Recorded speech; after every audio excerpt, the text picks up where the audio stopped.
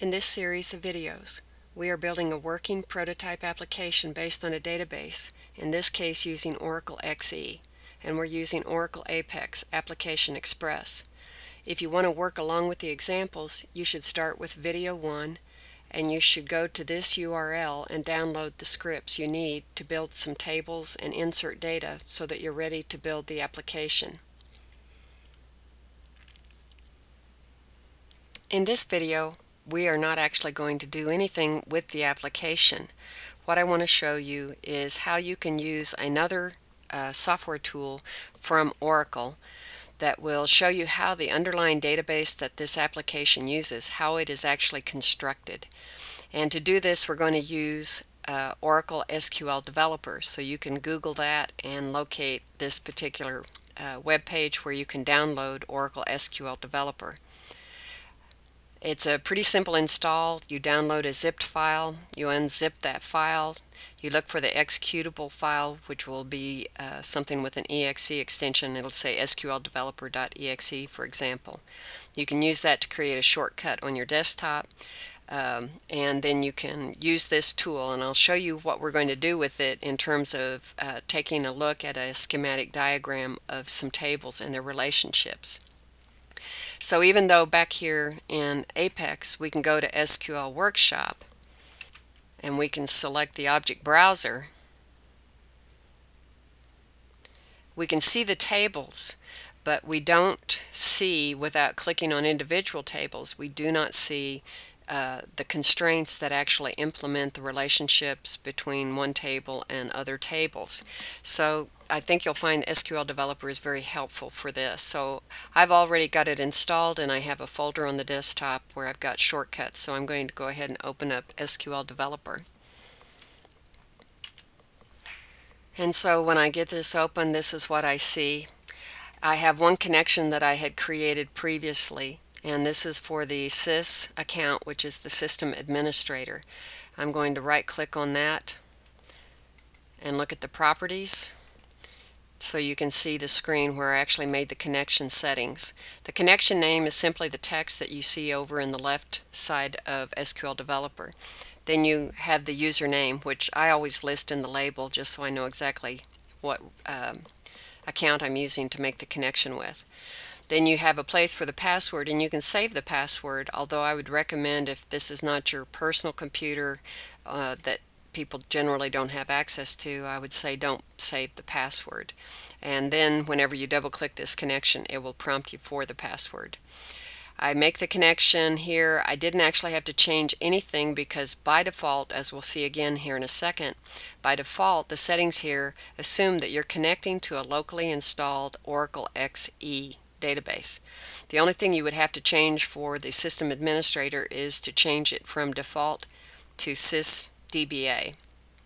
Once I've done that, if I will type in my password and click connect, then I'm going to have a connection. And then what you have is, in a second, it's going to bring up an SQL worksheet where I could execute SQL commands. What I really want to do with this tool, though, is I want to go to File, I want to go to Data Modeler, I want to import, and I'm importing the data dictionary. The data dictionary would be all the definitions related to the names of a table, the names of its columns, the data types for those columns, and a variety of other bits of information. So it's called metadata. It's also called data dictionary. It's for an actually constructed database. So I'm going to click that and start this interface.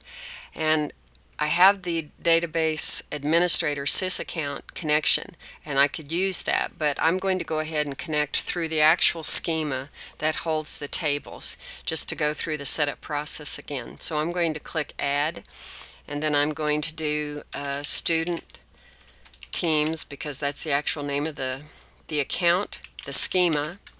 And you would be able to find this in Apex. You see that name appear in a lot of the wizards when you're creating pages or tables for your application. The password I will type in. I won't save it. I don't need to change anything. Default is fine. All the settings here are for the locally installed Oracle XE. So I'll click Test, and I have success, and I will now connect. Then I will click, so I have this, I'll select that and I will click Next. And this is a little misleading because it's showing a bunch of other schemas, but the fact is you will not be able to access these if they are schemas that you don't have passwords to. So the fact that they're listed here doesn't mean they're readily available to you. If I were using the SYS account, I could probably access everything. So I'm going to go ahead and click Next. After checking student teams, now I see all the objects built within student teams, and there are a lot of things built here that aren't directly related to our application, so I need to pick out the things that I actually want. Some of these things were installed by Apex because I had it create the workspace way back in one of the earlier videos, and there are ways to get around this so you don't get some of these extra objects. But in my case, I'll just go ahead and pick the tables out that I want. I want attendances, I want evaluations, eval item scores. Scroll down, I want projects, student major lookup, students, teams, and workshops. You also see that you have tabs down here where you can pick other types of objects within the database management system. But I'm going to take these and click Next and click Finish. And then go ahead and close. And this is why I wanted to show you this. What this does is give us a schematic diagram that looks very much like a crow's feet data model, but it's not exactly corresponds exactly with a crow's feet notation. But we see things like the workshop table. It's in the student team schema.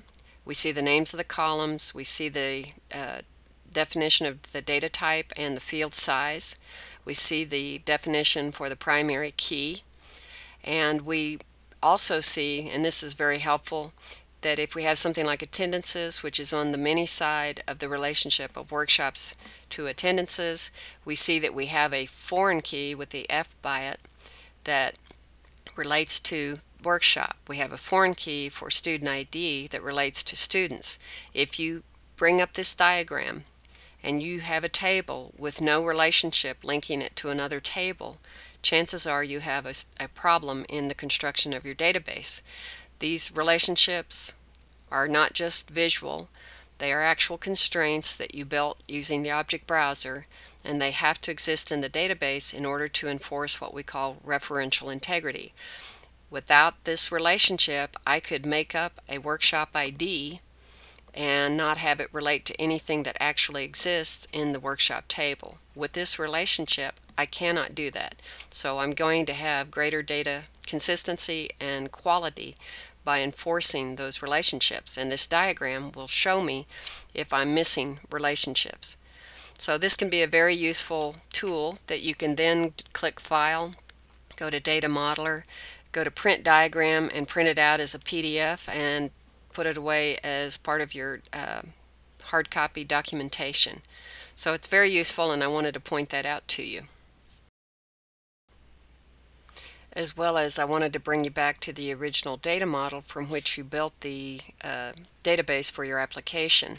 There should be a very close correspondence between what you see here in the data model in terms of the entities that became tables and what you see in the schematic diagram of the actual tables constructed in the database. In real life, you may find that your data model does not match up exactly with what you end up building in your database, but there should be a lot of common elements, and the schematic will give you important documentation.